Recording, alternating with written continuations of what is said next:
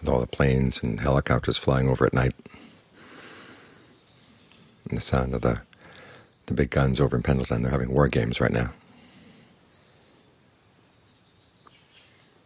Should remind you of a conversation between King Pasenadi and the Buddha.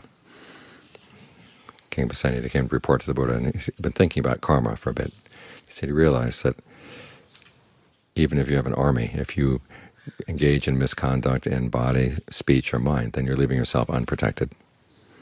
Whereas if you're not protected by an army, but you're protected by your good conduct, then you really are well protected.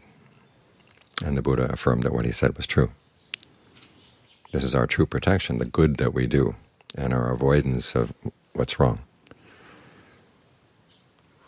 It comes down in the verse which is sometimes said to be the heart of the Buddha's teachings: avoiding every form of evil, bringing your goodness or your skillfulness up to its full level, and then cleansing the mind. Because it's through the cleansed mind that you're able to do the two other things. And the two other things, of course, help in the cleansing of the mind. These activities help one another, like washing your hands. Your left hand washes your right hand washes your left. Both come out clean.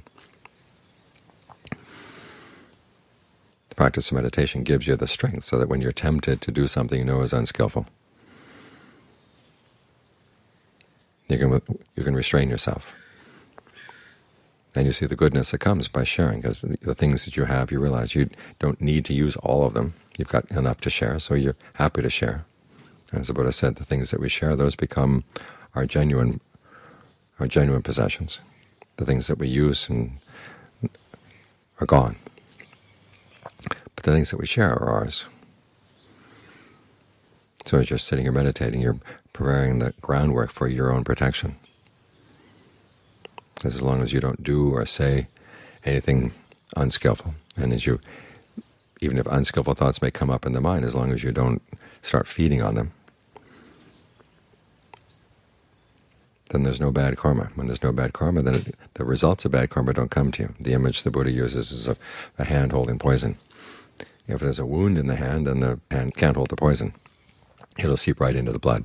But if there's no wound, you can handle poison. There's no problem. So make sure that you leave yourself well protected, and see the importance of the meditation to help strengthen that protection. Because aside from that, as another phrase says, the world has no shelter. There's no other protection out there. It's only the protection of your goodness that keeps you safe.